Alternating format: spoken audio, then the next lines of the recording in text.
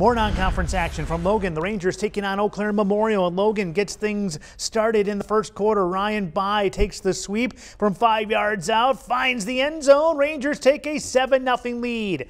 Later in the first, Logan with the ball, and it's Eli Reynolds. Gets the screen, takes it up the sideline. Got some space to run, but the ball pops out, and Memorial recovers to end that drive. 3 plays later, Eau Claire taking advantage. Tyson Allen throws this one over the middle, but Logan's Johnny Lever jumps in front of it and picks it off. And the Rangers are back in business. Now the second quarter, Logan's Josh Wake going to drop back to throw, going to take a deep shot. Why not?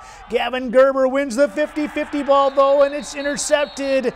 And that drive ends. We jump ahead to the fourth. Logan knocking on the door. Sam Veenstrud gets the handoff, follows a convoy into the end zone. Logan starts the season off an impressive 13-0 win over Memorial.